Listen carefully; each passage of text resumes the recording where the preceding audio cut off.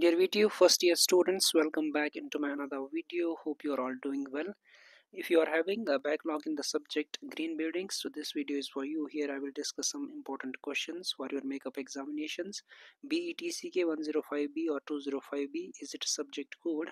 So these are some important questions for your makeup examination. So module wise I have taken here the important questions which I will discuss over here. First of all, we have in module first, name the different types of construction materials and explain any two of them. List the types of burnt bricks and explain them in detail. These may be 10 marks question, okay, as it is the theoretical subject, so try to understand the concepts in your own convenient language. It is not necessary to remember point to point whatever is written in your notes. Next, we have discussed the environmental issues related to curing of building materials and discuss the technical aspects of bamboo as construction materials. Define cost effective construction, explain the importance of cost effective construction in sustainable development. Next, we have discussed the properties of concrete blocks and their role in cost effective construction. Next, we have how does the use of fiber reinforced polymer composites impact the sustainability of construction. Last question from the model first is what is gypsum board and how it is used in modern construction. Discuss its benefits over traditional plastering materials. So coming to the model second, we have here explain in detail the rat trap bond with the help of neat sketch and discuss the various aspects of ferro cement construction. List and explain the different types of door and window frames and discuss the advantage of using precast elements for walls and roofs.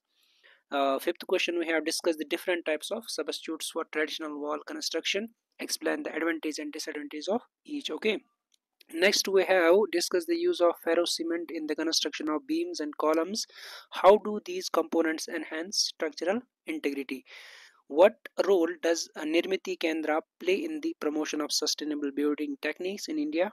And last, we have discussed the contributions of the Habitat organization in creating affordable housing solutions using cost-effective materials and technologies. As you already know, the syllabus is vast for the subject, so it is better to go through these super important questions. That is why I have taken 88 questions. Otherwise, there is a lot of possibilities which you may ask you different type of questions over there.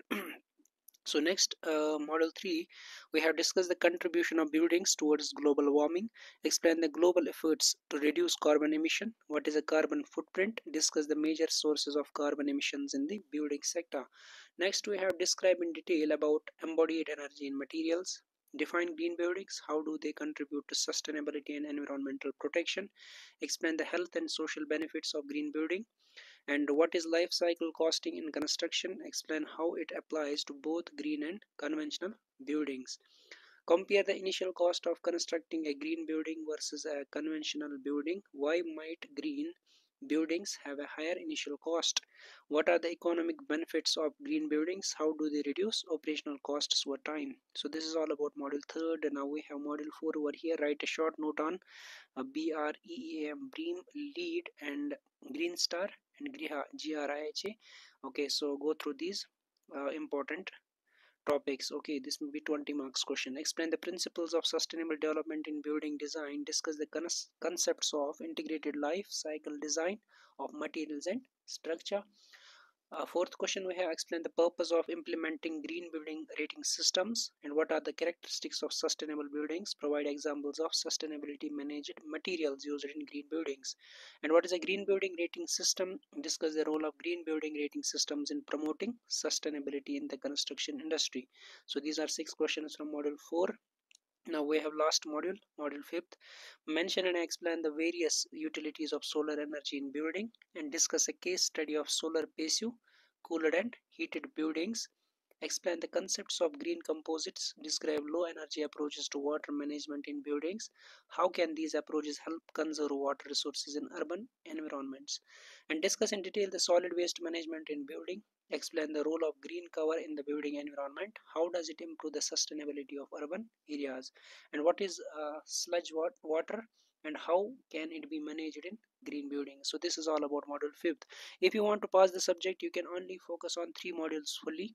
If you are able to cover full syllabus from the 3 modules, then it is also possible to pass the subject, but better to go through important questions of all the modules, or you can go through 3 modules and taking 2 questions super important questions from other two modules. That is also the passing strategy for theoretical subjects.